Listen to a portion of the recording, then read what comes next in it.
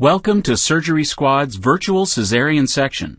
I'm Dr. Jeff, and I'll be guiding you through this surgery today. A caesarean section, commonly referred to as a C-section, is an inpatient procedure where a surgeon makes incisions in a woman's abdomen and uterus to deliver a baby. This procedure is often performed when a physician determines it to be a safer delivery option for the mother, baby, or both. As with any surgery, the use of alcohol and tobacco increases the time it takes to recover, and if the mother has used alcohol or tobacco products during her pregnancy, it can also cause serious birth defects. Our patient today is in her early 30s and is relatively healthy, with exception of a brief history of high blood pressure. Luckily for us, we get the opportunity to deliver her first baby. Now that we've covered the basics, let's scrub in. We'll begin the procedure by inserting an IV into our patient's hand so that we can provide her with any medication and fluids she may need. I've already tied a tourniquet on the patient's upper arm. Can you find a suitable vein in the patient's hand? Looks good to me. Next, we need to sterilize the insertion area using an alcohol wipe.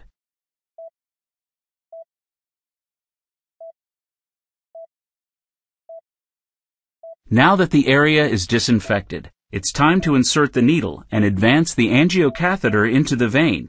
Take a stab at it.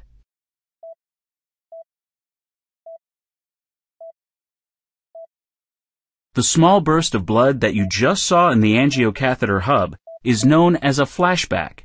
This lets us know that the angiocatheter is correctly positioned in the vein. Now I'll release the tourniquet. While applying gentle pressure over the vein to collapse it, you can remove the needle.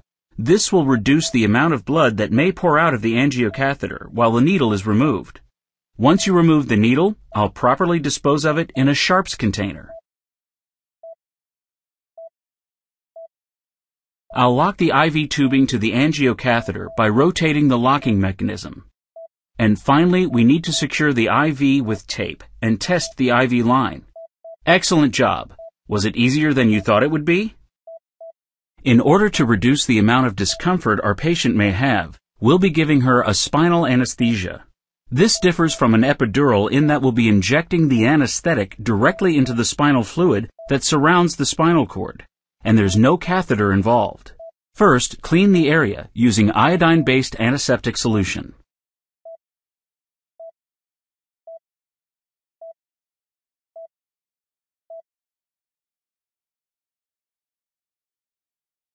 Next, we'll inject a local anesthetic to decrease the pain the patient will feel when we inject the spinal anesthetic.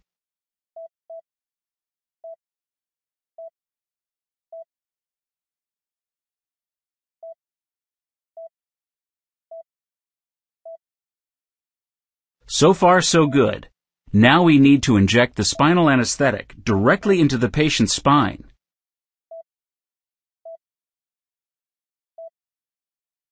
Now just place a bandage over the injection site and we'll move on.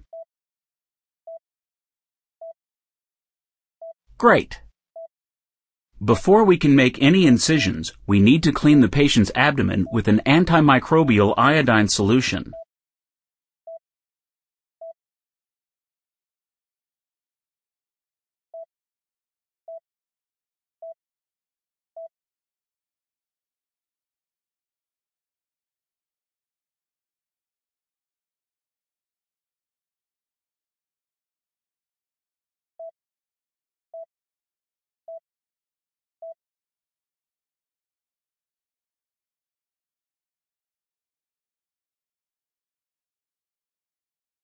Now use the scalpel to make the abdominal incisions. As the incisions are made, you'll need to separate the layers of tissue, fat, and muscle. Are you ready?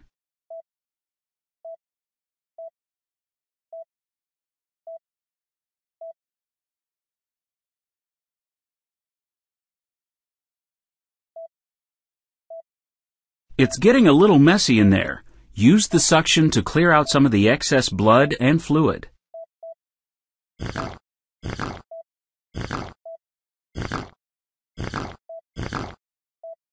Insert the retractor to push down the patient's bladder.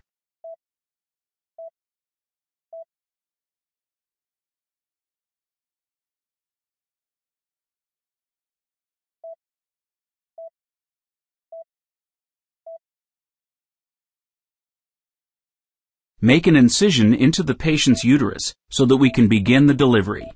Be careful though, we don't want to accidentally injure the baby.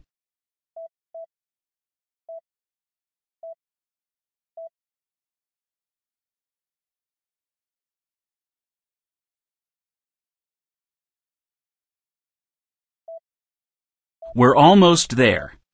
Sometimes a surgeon will need to use forceps to help the baby out, but not in this case. The next step is to apply pressure around the baby's head to assist us in removing the baby from the uterus.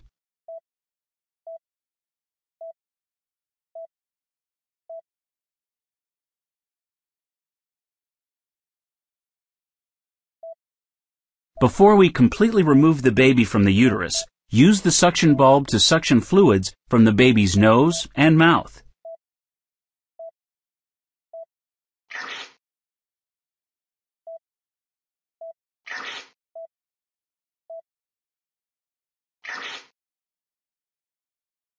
Now, let's have a baby. Help me remove the baby from the uterus.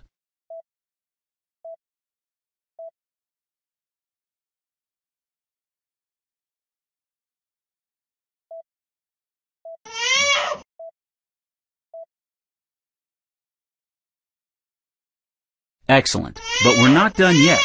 Clamp and cut the baby's umbilical cord in order to detach it from the placenta.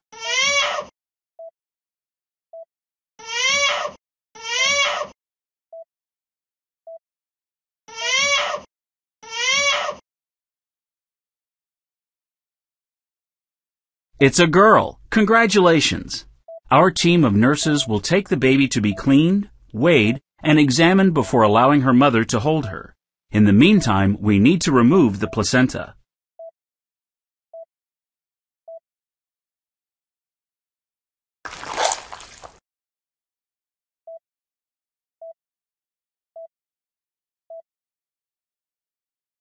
To finish up, we'll need to close the incision sites. I think we'll go with absorbable sutures instead of surgical staples to reduce discomfort and so that our patient doesn't have to worry about having them removed. You can take it from here.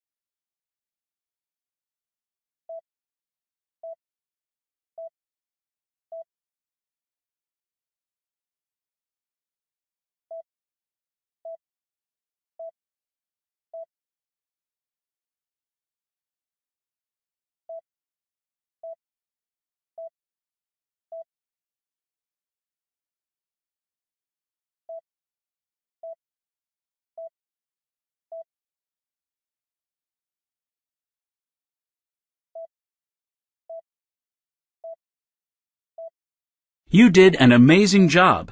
Now, the recovery process begins. Since it may take a while for our patient to recover from the surgery, her physician recommended that she plan ahead by getting people to help her with daily tasks, such as grocery shopping, cleaning the house, or yard work. It takes roughly 6 weeks for the C-section incision to heal, and during this time our patient can expect some fatigue and mild discomfort. It is also recommended that during the recovery period, patients get plenty of rest, drink lots of water, and avoid intercourse. Our patient will need to contact her physician if she experiences any signs of infection, foul-smelling discharge, painful urination, or leg pain or swelling. It is also highly recommended that she contact her physician if she is frequently depressed, as this may be a sign of postpartum depression. and that is a C-section. I think you should test your surgical skills in another surgery here on SurgerySquad.com.